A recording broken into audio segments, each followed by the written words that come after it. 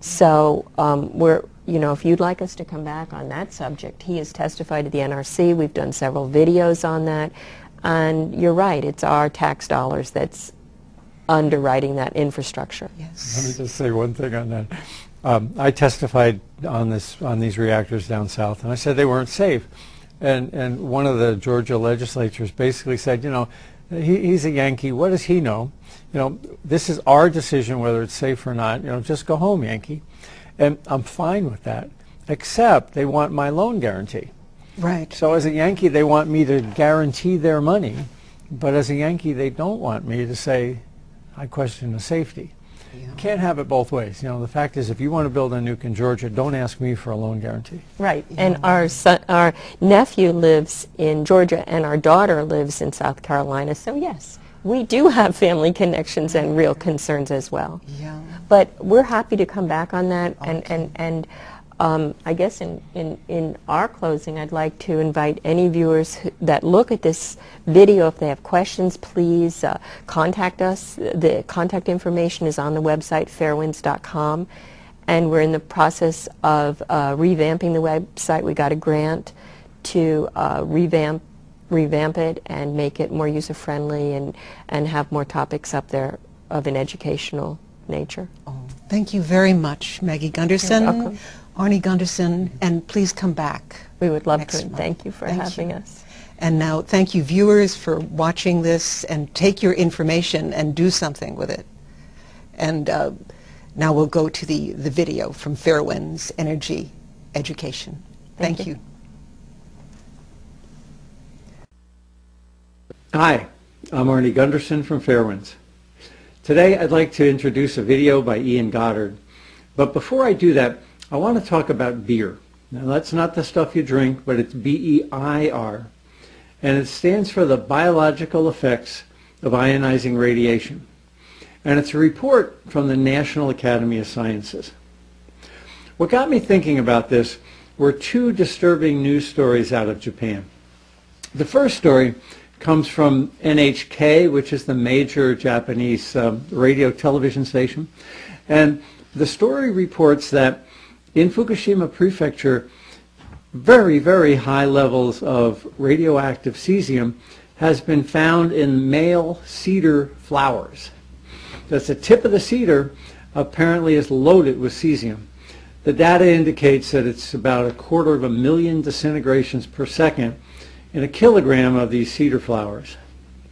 Now, that's pretty serious because, of course, in the spring, the flowers will bud, and that radioactive cesium will go airborne again. Now, what got my attention, though, was the Japanese response to that. And here's what NHK said. The agency reports this is not a great health hazard, as it is only about 10 times what a person would be exposed to from normal background in Tokyo. Now, there's all sorts of assumptions that go into that calculation, but to my mind, when you release 250,000 disintegrations per second of cesium into the air when the flowers burst, that should get public health attention. The second story is also from Japan, and this one from Japan Times, where radioactive grasshoppers have been detected in Fukushima Prefecture. Now, the grasshoppers are contaminated to the tune of 4,000 disintegrations per second in a kilogram of grasshoppers. Now, why is this important? The Japanese eat radioactive grasshoppers with their beer. Now, the story goes on to say this. The scientists think it's safe to eat the bugs because they're usually in snack-sized portions, crunchy soy-marinated locusts, enjoyed with a cold mug of beer.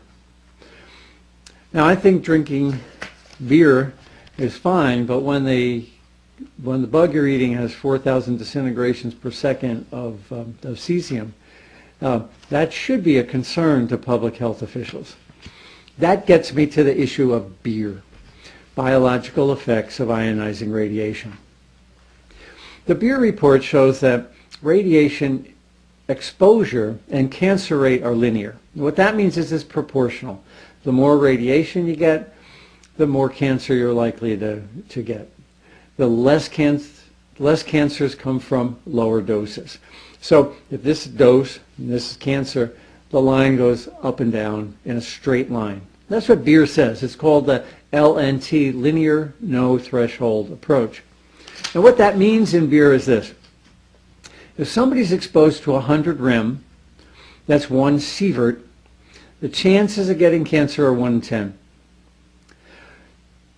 If you cut that in 10, so if somebody gets 10 rem, that's 100 millisieverts, the chances of getting cancer are 1 in 100. Going down one more, if you get 1 rem of radiation, or about 10 millisieverts, the chances of a cancer are about 1 in 1,000. Now in Japan, the Japanese government is allowing people to go back into these radiation zones when the radiation exposure is 2 rem. What that means is that they're willing to say that your chance of getting cancer are 1 in 500 if you go back into these areas that are presently off limits, and the exposure levels are 2 rem or 20 millisieverts in a year. But it's worse than that. The number that we're using in the beer report is for the entire population, old people and young. And old people are going to die of something else before cancer gets to them, whereas young people have rapidly dividing cells and they live a longer time, so they're more likely to get cancer. So if you go into the beer report and you look at table 12D, you'll see that young women have 5 times that number chance of getting cancer than the population as a whole. So young girls in the Fukushima prefecture are going to get 5 times the exposure they would get from 2 rem. That means about 1 in 100 young girls is going to get cancer as a result of the exposure in Fukushima prefecture. And that's for every year they're in that radiation zone. If you're in there for 5 years, it's 5 out of 100 young girls will get cancer. Now, the beer report only addresses cancer, and of course there's other effects of radiation that are not included in beer, so it's actually worse than that. 2 more items. The first is that the beer report does not address hot particles.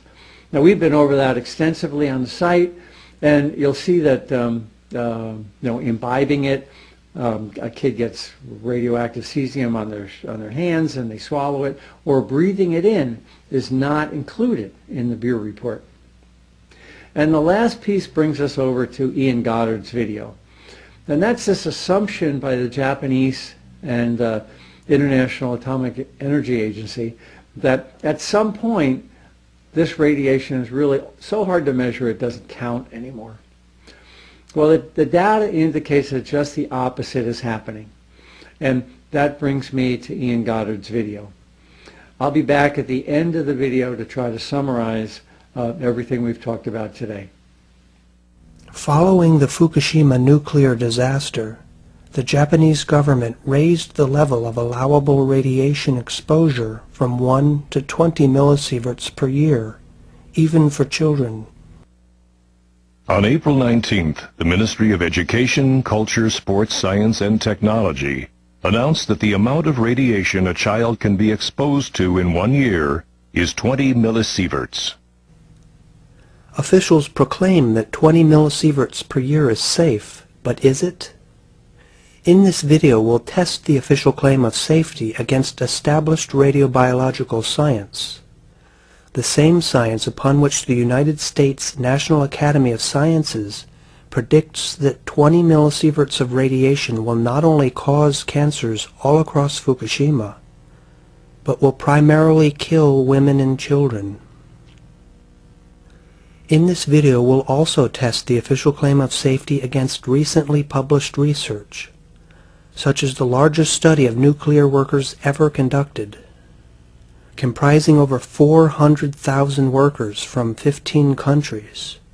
The study found increased cancer mortality among nuclear workers exposed to an average of 2 millisieverts per year. That's just 1/10 of the allegedly safe 20 millisieverts per year allowed in Fukushima. In this video, we'll see that the public is being misled by governments and major media into a false sense of safety regarding nuclear fallout, obstructing the ability of citizens to be fully informed so that we can make sound decisions that direct our democracies to safe energy futures. So stay tuned as we cover all that and more. The United States National Academy of Sciences is a logical resource to consult about the state of radiation science. And the Academy regularly publishes reports on low-dose radiation risks. The reports are based on decades of epidemiological and radiobiological research, from which risk-predicting models are built. The Academy's most recent report provides both raw data and instructions so that you can apply their risk models to a wide range of exposure scenarios. We can therefore find the cancer risk of 20 millisieverts. This is the Academy's data table for estimated cancer cases caused by 100 millisieverts of radiation, stratified by age and segregated by sex. Highlighted in yellow are the predicted number of cases for all cancers per 100,000 persons. Immediately we can see that the risk of cancer uniformly decreases as age increases for both males and females. In other words, children are most vulnerable to radiation. Plotting these data yields this graph. This cancer risk graph keeps this shape irrespective of its dose. This shape is therefore the face of radiation-induced cancer risk across the human lifespan. Following the Academy's instructions on scaling the model to specific doses, the y-axis is recalibrated to the predicted cancer cases caused by the allegedly safe 20 millisieverts. And here in turn are recalibrations for 10 and for 2 millisieverts. According to the Academy, there is no harmless dose of radiation. So, obviously 20 millisieverts is not safe. But what's most remarkable is that children, and most especially girls, are the most at risk of radiation-induced cancer. In fact, girls are almost twice as vulnerable as same-aged boys, and a 5-year-old girl is 5 times, and an infant female 7 times more vulnerable than a 30-year-old man. These data from the National Academy of Sciences are freely available to all major media and government officials. Yet rather than informing the public of the actual state of radiation science and the real risks of nuclear power, they lead us instead to believe that 20 millisieverts of radiation is either safe or its effects are a complete mystery. Residents traveled to Tokyo to protest after the government loosened safety limits, despite the fact that the long-term impact of low-dose radiation is unknown. The long-term impact of low-dose radiation is unknown. Even worse than a failure to inform, major media lead the public to believe that scientific models of low-dose radiation risk, such as we've just reviewed, don't even exist. Yet outside the media's cocoon of blissful ignorance, science marches forward, further characterizing the risks of low-dose radiation. And the flow of incoming evidence, published since the Academy's last report in 2006, suggests that the Academy's risk model is either accurate or may underestimate risk.